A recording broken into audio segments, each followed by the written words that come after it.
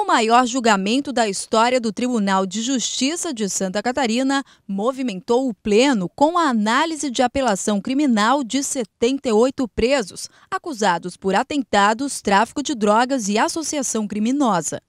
É um processo que iniciou com uma investigação do DEIC, da Polícia Civil. Houve interceptações telefônicas em razão de todos esses crimes cometidos contra a sociedade catarinense. Então houve a denúncia, essa denúncia foi processada, denúncia pelo Ministério Público foi processada.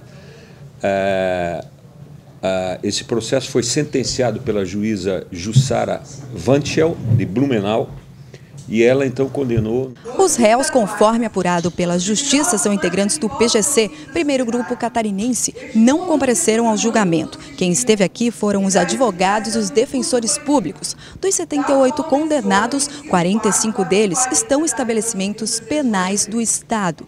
19 estão recolhidos fora de Santa Catarina e 14 aguardam os recursos em liberdade. É uma organização com estatuto e tudo, né? É uma organização bem estruturada, vamos dizer assim. Dois ministérios, um ministério maior, outro menor,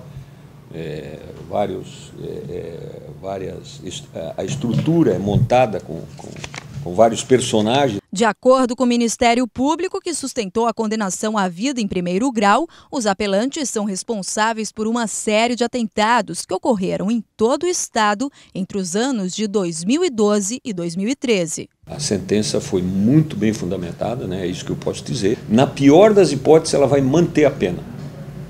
Ou na melhor das hipóteses, para a sociedade e para o Ministério Público. O Ministério Público é um órgão do Estado, ele tem a titularidade da acusação, ele expõe o direito de punir do Estado, mas ele é, acima de tudo, um órgão imparcial, ele busca a justiça. Presidente da primeira Câmara Criminal do Tribunal e relatora da matéria, a desembargadora Marli Mosimann disse que dedicou boa parte deste ano para analisar esse caso, que mereceu atenção especial.